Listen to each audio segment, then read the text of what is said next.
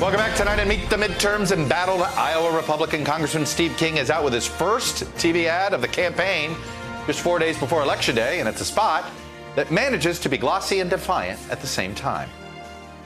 I know most of you agree our country is slipping away. Well, I think it's worth fighting for, no matter whose toes have to be stepped on to make it right.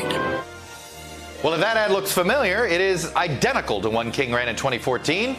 The ad comes after King was publicly rebuked by the head of the Republicans' House campaign arm, who condemned King's racially offensive comments and behavior, and after the 8-term congressman got heated when he was asked about his ties to white nationalist groups in Europe. And this is over if he keeps talking. This is over if you don't stop talking. I'm leaving. I think you've given his answer. I think that his answer is his answer. Yes, please. Sir, stop it. Sir, why did you meet with the whites first? Sir, that's it. You're done. King's Democratic opponent, J.D. Scholten, says he raised more than $650,000 on Tuesday and Wednesday alone. Boy, Steve Stivers, now that's a gift for the Democrats. That's a major windfall for a House election.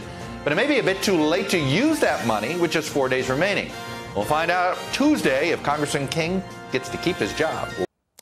Hello, YouTubers. If you're watching this, it means you've checked out our channel, so thank you. Now do me a favor, subscribe by clicking on that button down there. Click on any of the videos to watch the latest interviews and highlights from MTP Daily and MSNBC. You can get more Meet the Press content every morning in the First Read newsletter. If you're tired of content that you don't know anything about where it came from, you don't have to have that problem with us.